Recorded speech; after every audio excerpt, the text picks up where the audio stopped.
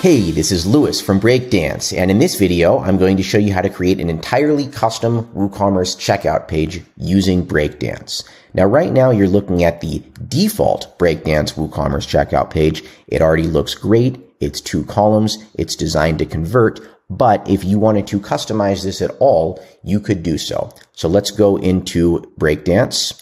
So let's go to the WordPress admin. We go to Breakdance, open checkout, and then we're going to click Edit in Breakdance.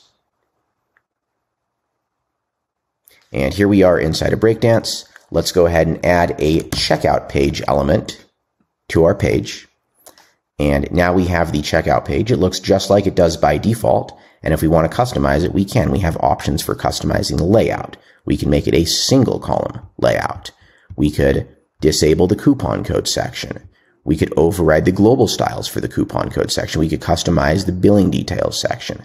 We could customize the shipping address section, the additional info. We customize the your order table, the totals, the payment section. We customize the typography of the headings or anything else. We could adjust spacing.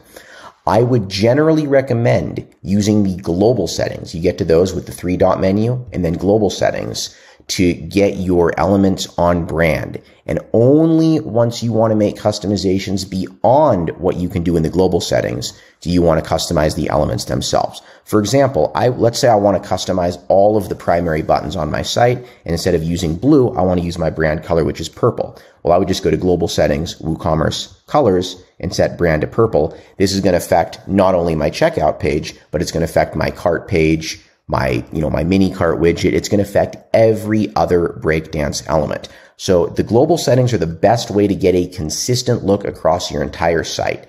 And then when you want to make element specific customizations, for example, disabling the coupon code form on the checkout page, only then do you edit the element settings.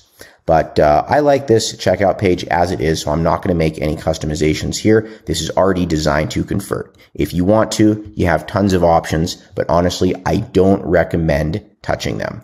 This is Lewis from Breakdance, and thank you very much for watching.